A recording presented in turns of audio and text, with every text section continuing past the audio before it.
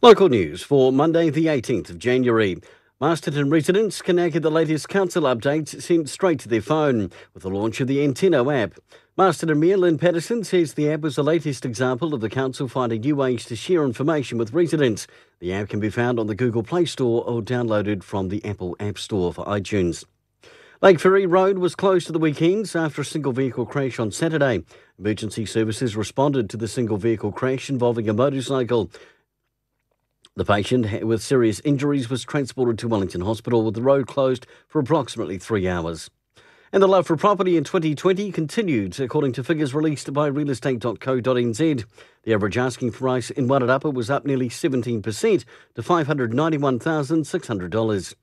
And in sport, it came down to the very last sprint to determine the New Zealand Cycle Classic 2021 winner, and it was New Zealand national team's Corbin Strong, who held his nerve in the final sprint to finish a second, gaining a vital time bonus to secure the overall yellow jersey. For local news and sport, kia ora, I'm Brent Gare.